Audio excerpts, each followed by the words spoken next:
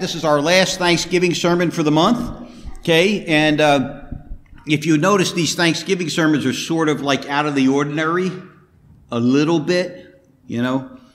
And you may think this one is too, but that's okay. I should read Ezekiel chapter 16, verses 1 through 5. I need to preface this, okay? I want to preface this reading, okay?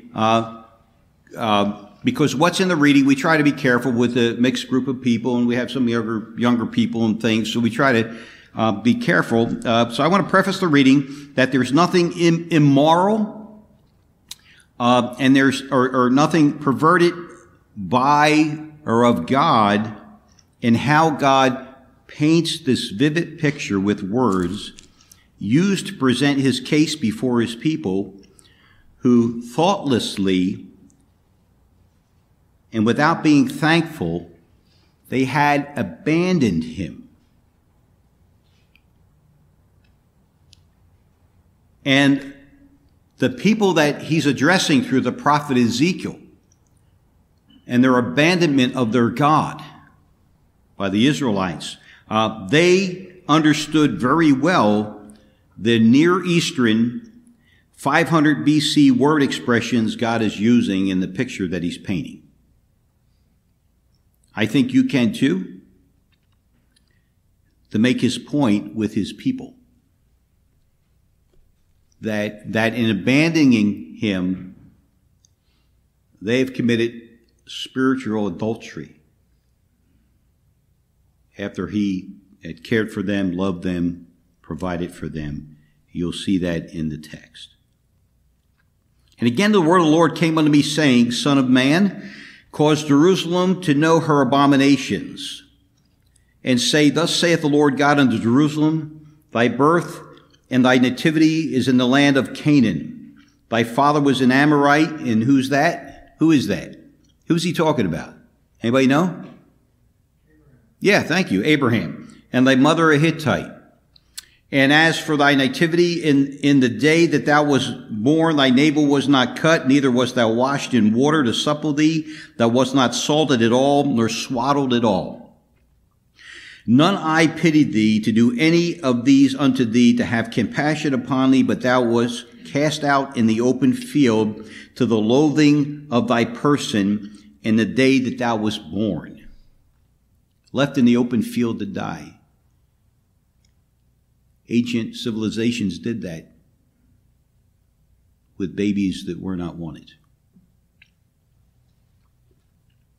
And when I passed by thee and saw thee polluted in thine own blood, I said unto thee, when thou wast in thy blood, live. Yea, and I said unto thee, when thou wast in thy blood, live. And I have caused thee to multiply as the bud of the field, and thou hast increased and waxen great, and thou art come to excellent ornaments. Thy breasts are fashioned or come to maturity, the nation of Israel, Jerusalem, the people of God, and thine hair is grown, whereas thou wast naked and bare. Now when I passed by thee and looked upon thee, behold, thy time was the time of love, and I spread my skirt over thee and covered thy nakedness. Yea, I swear unto thee and entered into a covenant with thee, saith the Lord God, and thou becamest mine. The Jewish people became the people of God. Then I washed thee with water, yea, I thoroughly washed away thy blood from thee, and I anointed thee with oil. I clothed thee also with broidered work, and shod thee with badger skin, and girded thee about with fine linen, and covered thee with silk. I decked thee also with ornaments, and I put my bracelets upon thy hands, and a chain on thy neck. And I put a jewel on thy forehead, and earrings in thine ears, and a beautiful crown upon thine head. Thus thou wast decked with gold and silver, and thy raiment was of fine linen and silk and broidered work. And thou didst eat fine flour and honey and oil, and thou wast exceedingly beautiful. And thou didst prosper into a kingdom. Talking about Israel, pictured as a beautiful woman now, a mature, beautiful young woman. And thy renown went forth among the heathen for thy beauty, for it was perfect through my comeliness, which I had put upon thee, saith the Lord God.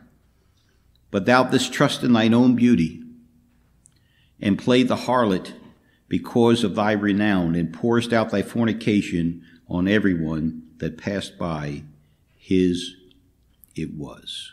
Lord, I pray you bless this reading of the Word of God to us this morning.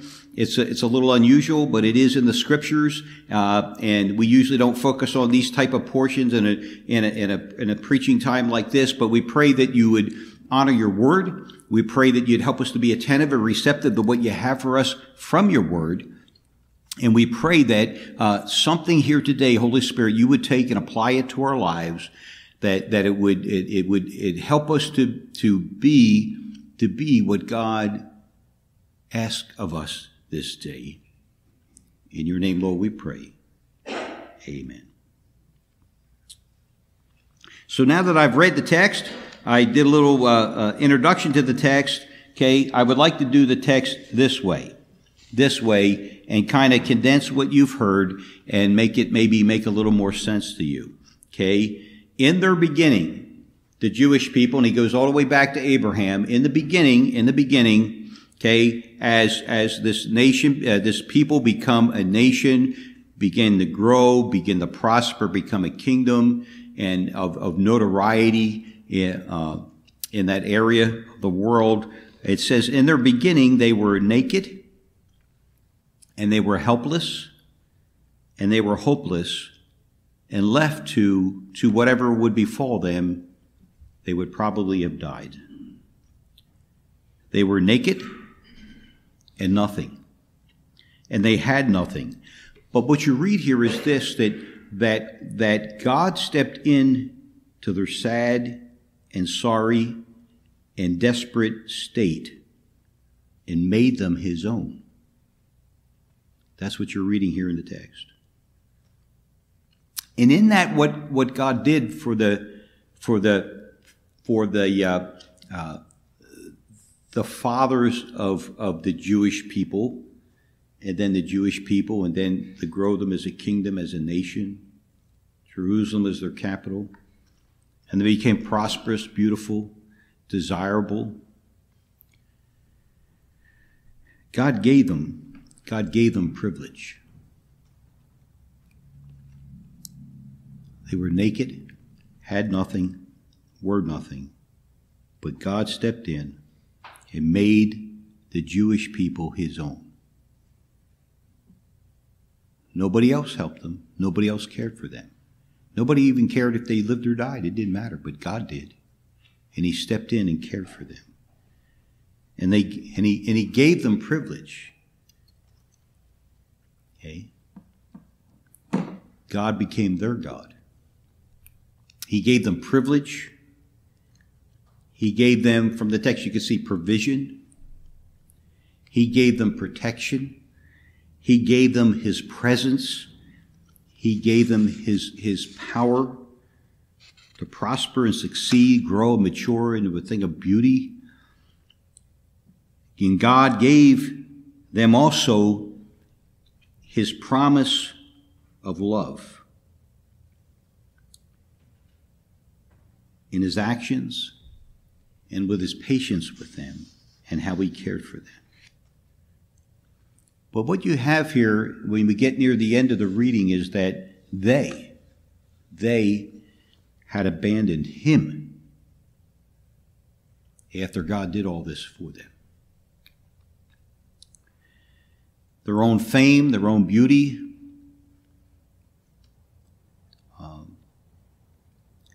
became a stumbling block to them, as they were more concerned about self and pursued all other nations to the abandonment of their God, who had stepped in and rescued them and cared for them.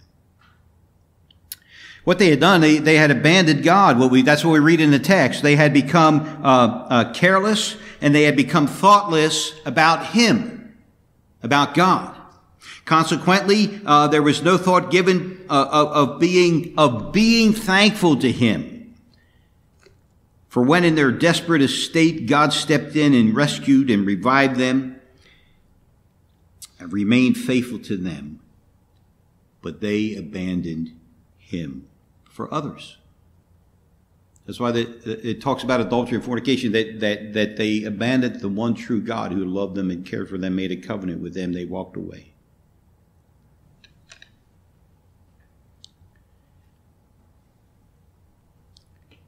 And with this, you find out that abandonment has connections to their thought life, to their inner man. And I have to tell you this. Listen, this abandonment in part because they were unthankful to God for what he had done for them, who he was to them, and what he had done for them. You can read about all this in Romans chapter 1, verses 21 and 22 and verse 25, that what happens, it's interesting.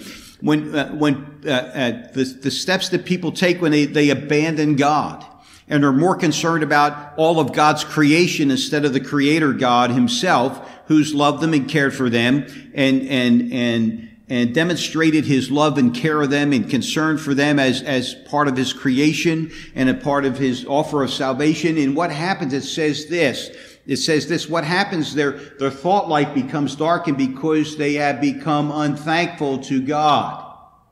And then all these other sinful things happen because people do not think about God. They're not thankful toward God. Therefore, what they do, they begin to step away and abandon God. And that's what happened with the Israelites. You know, you think about them and what's in the text. They, like us, we were naked. We were nothing, and we had nothing. We had no hope for the future, but God stepped into each one of our lives.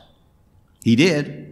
He stepped into our lives. He made us his own. We have now become the sheep of his pasture. Psalm 100 tells us that. And we have become his children by adoption into the family of God.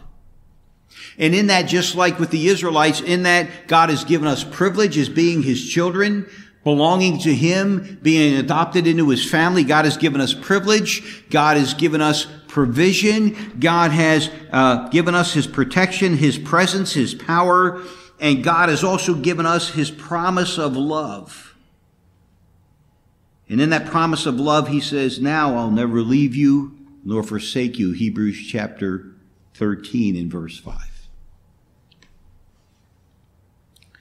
And I thought, do we give any thought to being thankful toward him for his mercy and his grace and his faithfulness to us?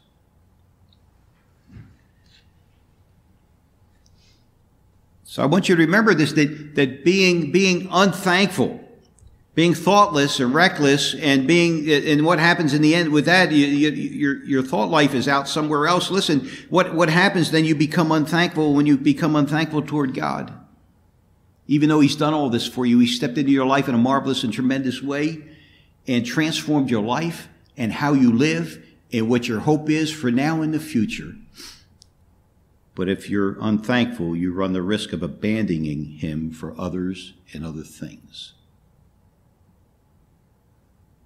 Even though he is the one who rescued you, who saved you, who nurtures you, and cares for you. You know what? I've never told this story in all my time here because it happened during my time here, but not with somebody in the congregation here. So if you try to figure out who this is, don't worry about it. You would never know anyway. But this is a true story. I was a witness to a young person being told he was adopted when he was a very young child. And that young person, when that was revealed to them, revealed to that person by parents, that young person flipped out. The person was in their teens, flipped out into a raging episode of cursing and swearing and yelling, including many unkind words, many critical words, and many very hurtful words, and terrible accusations against his adopted parents.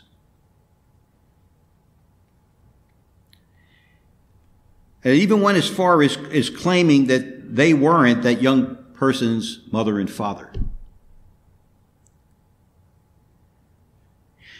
And they attempted, especially the mother, attempted to explain to that young person that wasn't so, and tried to mediate something and slow this all down, and let the young person take it in and think about this for a little bit.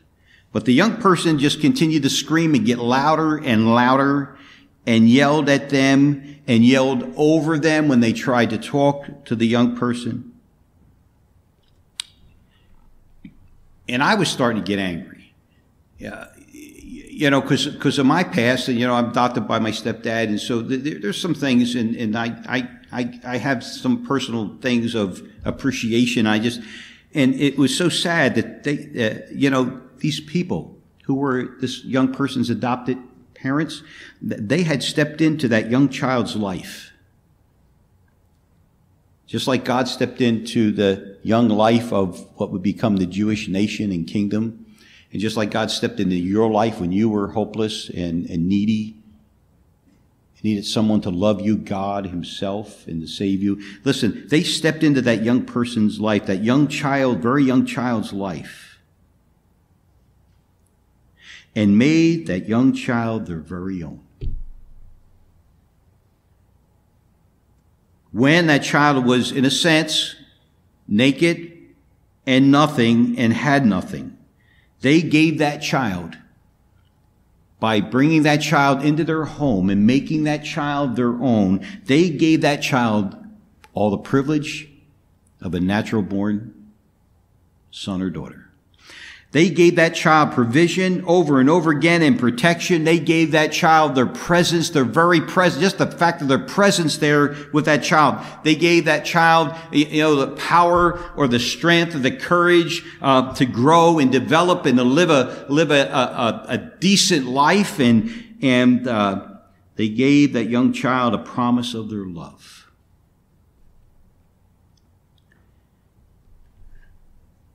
But that young person wasn't thinking like that. And in being incredibly reckless with their thought life, they were not being thankful. They were not being thankful that these people had stepped in and made that young person their very own. When that young child was abandoned, when that young child was left to or for whatever,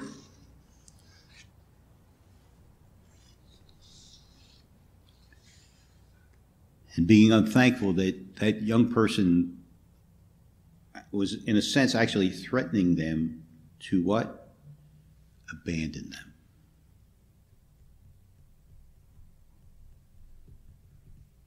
Now, what I like to do, I like to go to Colossians chapter 3, if I could, in my Bible for just a few minutes. Colossians chapter 3, verses 12 through 24.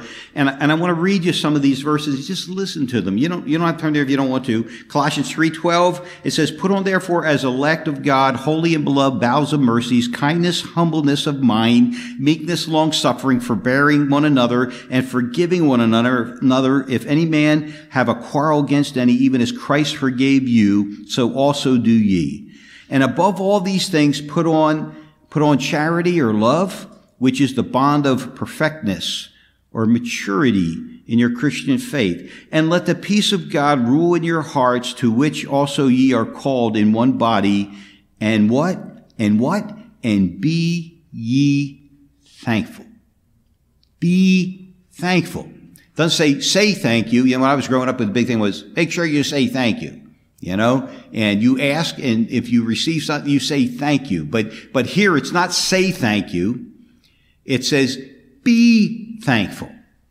Internally, in your being, in your spirit, in your mind, be thankful.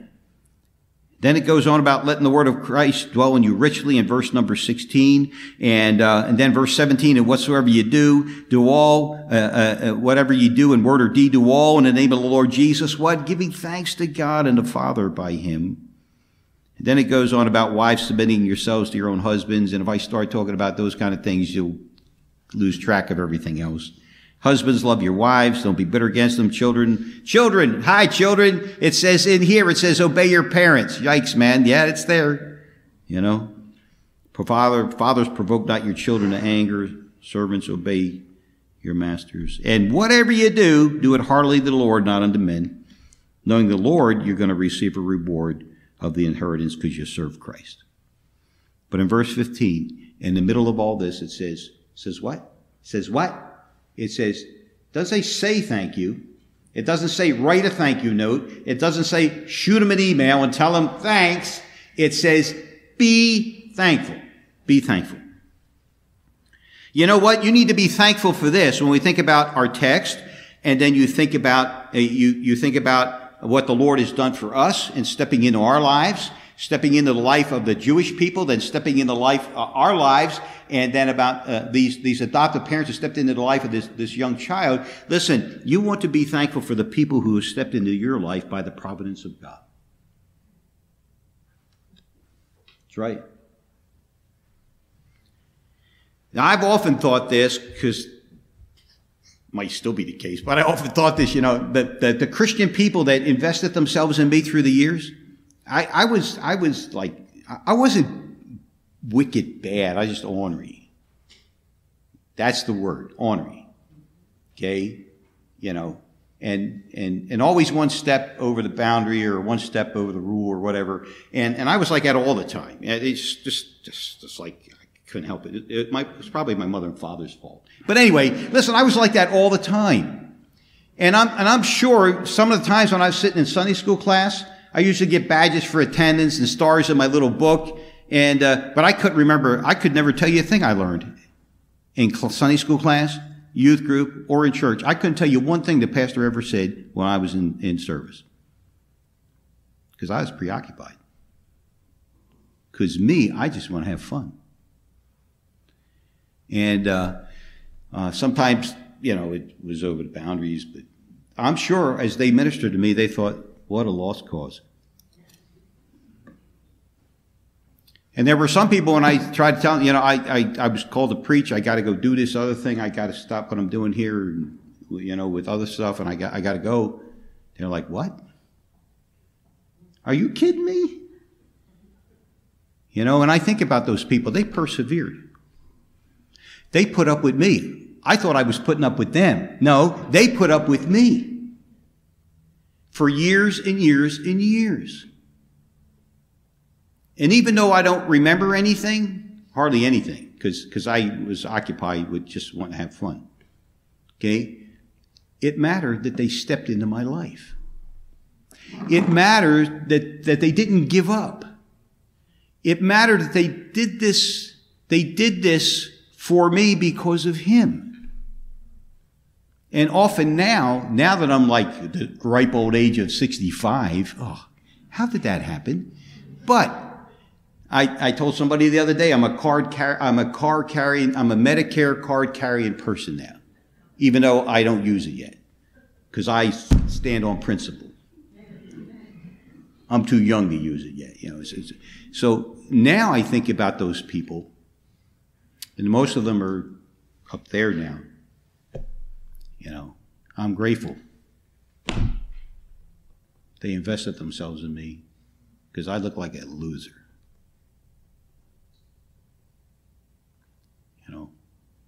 And now I regret, I never told them thanks. I never showed appreciation in my being, of my countenance, my attitude, or anything. To my shame, but now I think I'm thankful. I tell God I'm thankful for these people that invested in me. Some of them I can remember their names, and and my mom, relatives, school. It says be thankful. You know what? In my memory, because I was thoughtless and careless, I'll tell you what, I wasn't very thankful. And in a sense, in my mind, in my life, I abandoned them. I tried to amend my ways along the way and be thankful to God and others. And in that, they're in your thoughts. And if they're still with us, they're still with me. I try my best to be thankful and what? Not abandon them. Because they invested themselves in me. They didn't have to do that, but they did. They gave me privilege. They provided things for me.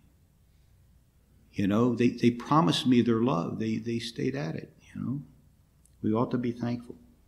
You ought to be thankful for the people who have stepped into your life by the providence of God. That's the providence of God when these people step into our lives to do these things like this, who have invested into your life in so many meaningful and helpful ways. Think on these people. Think on these people. You know what they are? They're actually angels sent by God as part of your privilege, as part of your provision, your protection, as part of his presence in your life, as part of his power, and as part of his promise of love that he keeps to you. They are. They really are. But when you're self-absorbed because of how wonderful you think you are, just like the Israelites, you have a tendency to be thoughtless of these people who have invested in you because it's all about you. Where you're at, how spectacular you are, what you've accomplished, attained, achieved, and how popular you are, or what people think of you, how great you are, whatever it is. And if you're like that and you're not thoughtless because life becomes about you, you won't be thankful. You won't be thankful.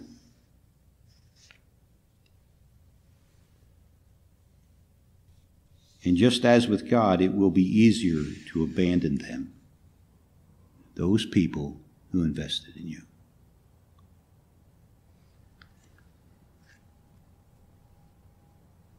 It'll be easier to dismiss them from your life. And when you do that, I have to tell you, just like the Israelites, something else will fill that void. That's in your thoughtlessness, in your lack of gratitude. And you need to watch out if that happens. So I'd say this to you, and I'm not scolding you, I'm challenging you as the last Thanksgiving sermon of the season to be thankful. It's an attitude, it's a disposition, it's from your inner man. I'm a grateful person toward God who stepped into your life when you were nothing. He said, I was something before God. Well, you still got a problem, man, if you think like that. You're hopeless, undone, on your way to hell. You're outside the family of God.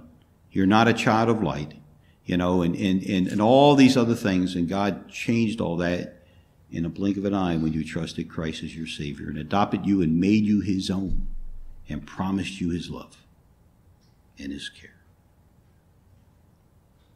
So be thankful. Be thankful. Very often you pray, you say, God, help me with this, help me with that. Will you please this with that and all these kind of things? And you have to understand a lot of times God doesn't drop like a care package out of heaven through a parachute. It doesn't come down to earth that way. It shows up by the way of other people stepping into your life at points in time. So be thankful for them. They're part of God's providential care of you, answers to prayer. Be thankful.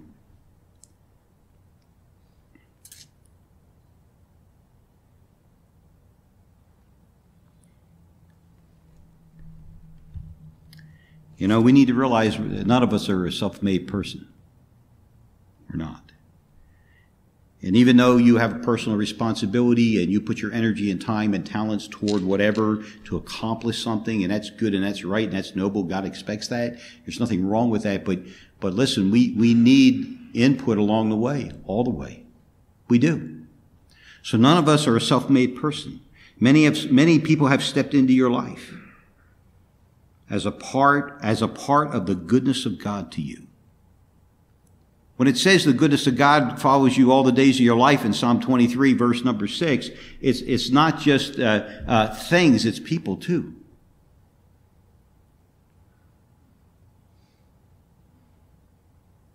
I'd like you to recognize this, and I'd like you to give it thought. And it will humble you and help you to be a thankful person. A thankful person. It will also help you keep their company.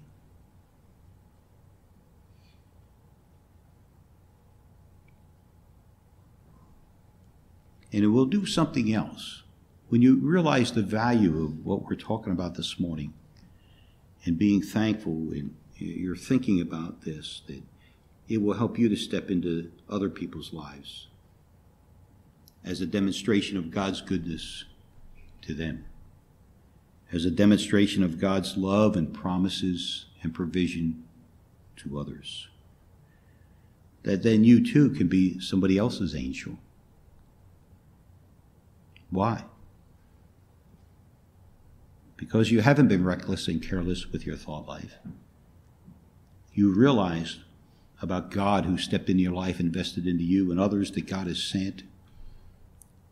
You think about that. You appreciate what they've given, what they've sacrificed, and what they've done. And in that, I'll tell you what, it'll sort of like challenge you to do that for somebody else. We're going to have the singers come up. There's just one or two other things I want to say is this. And I'll tell you what, and you need to use discernment about some things. But I'll tell you what, you're like me. I've stepped into people's lives and said, oh my goodness, what a disaster. This is hopeless. They're hopeless. They're insane. This ain't never going to work. All those kind of things, you know. But you know what? You never know.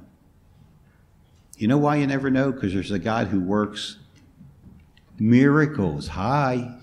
Miracles in people's lives. Maybe I don't do anything for Tony's confidence in me, but a lot of times I tell her, listen, this is way beyond me. This is a God thing, man. God's got to do some stuff. You know, God's got to step into people's lives because certain things just take the step of God. Yeah, I got incredible limitations, and I vent to her about my limitations, and I realize that. And even in a little church, you folks got more need than I can ever come close to meeting.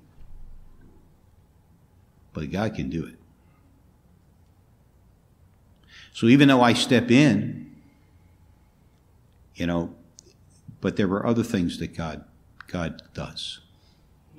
So as you step into people's lives and you think, oh my goodness, what have I just done?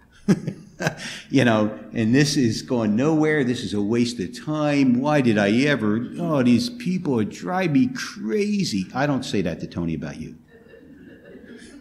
And I don't. She'll tell you, I hardly ever complain about church people. I love you guys. Okay? And I'm careful. And you can even ask my kids. And they'll tell you, you know, because a lot of times at pastors' houses, you know, who's roasted for the afternoon and sits at dinner. You know, all the church people that are just, I never did that. But there are things that and people that you think, if I invest, if I do this, I'm thankful and I want to reach out, and you're like, this ain't nothing going to happen here, man. You never know what God will do. Do you? Yeah. Think about your own life, what God's done for you. So I'd say this to you. Israel was nothing, naked, nothing, and had nothing, and God stepped in. God did all these marvelous, wonderful things for Israel. Pictured in the end as a beautiful woman who, not being thoughtful and not being thankful, abandoned their God. You know, God stepped into your life when you were nothing and gave you life, and gave it abundantly, and made his covenant with you of love. How can you abandon him? Think, will you? Think what he's invested into you. And what? And be happy to be thankful that God did this for you. And will you please Be thankful to the people that care about you, that love you, that invest their time and their energy, they sacrifice, they invest into you.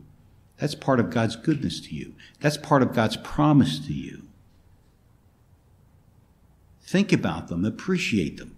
Then you can say so and show so to them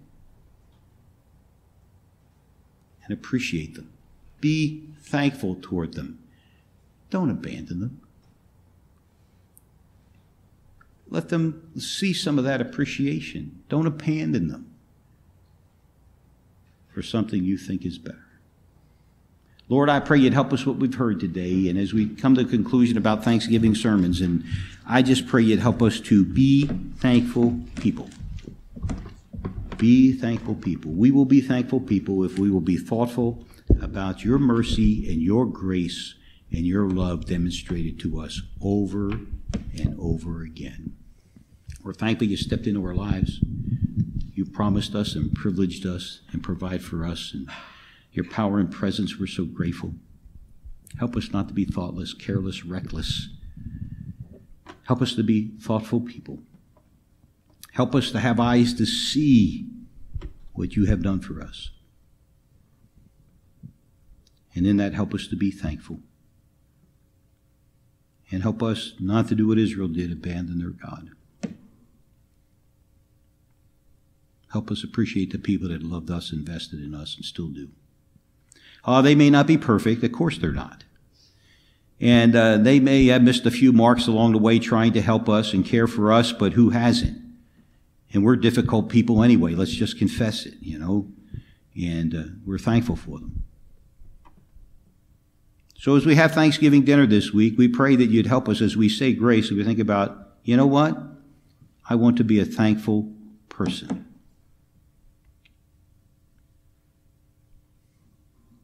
For all the goodness that God has showed me, his mercy and goodness, all the days of my life. Amen.